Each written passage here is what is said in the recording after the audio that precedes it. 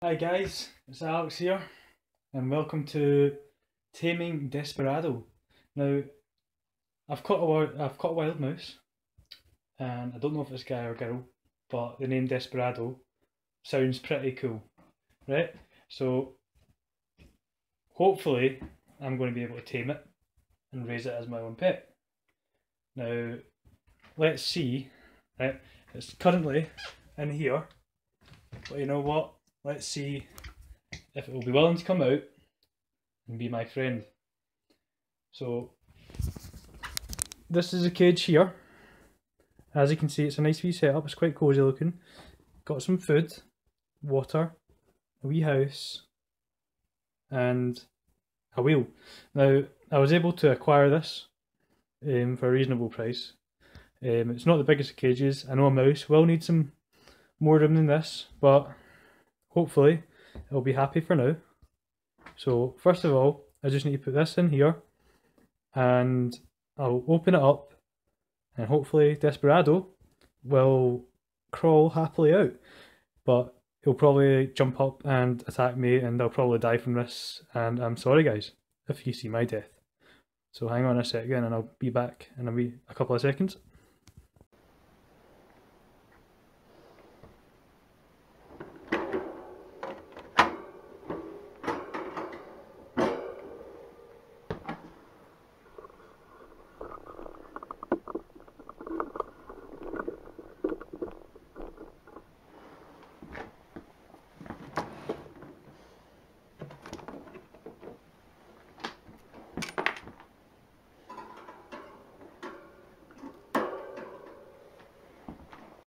Right, so I've now put him in the cage.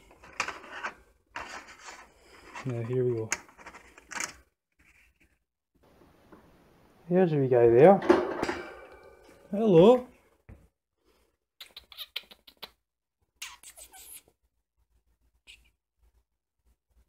Here's a wee dude there.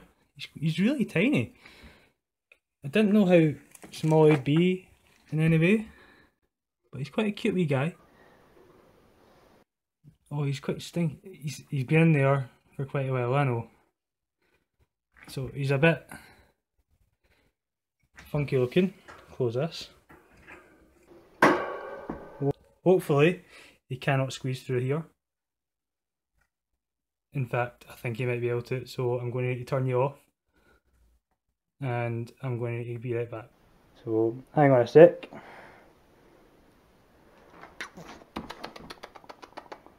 No, please don't be able to. Oh my word.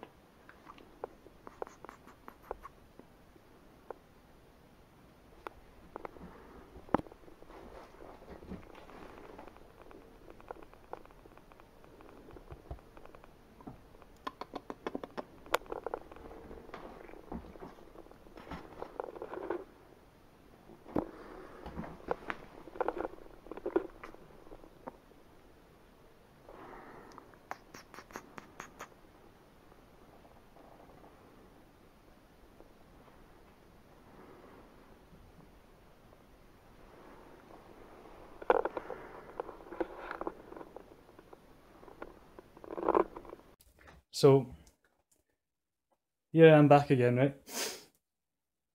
I'm a bit worried about the cage. He's a bit smaller than what I thought. I don't know if I'll probably need to get something different, but he's a wee bit, obviously, since he's wild, he's a bit scared at the moment. Hopefully he'll just get relaxed and he'll be able to move around freely. But there he is. You can probably see his feet there. If I come up out here, there he is in there. You can see him. He is a bit scared right now. I know that. And I feel bad for him. But obviously, I could have let him free in a field, and I didn't want to, because if I let him in a field, who knows if an owl will swoop down and get him. I really want to help him out. So hopefully he won't stay like this. Otherwise I will need to let him go. But here's hoping he'll come around, eh? Right. I'm going to see if I can work on him. But yeah guys, any tips, hints, let me know. And I'll do the best for this wee guy. Thank you for watching.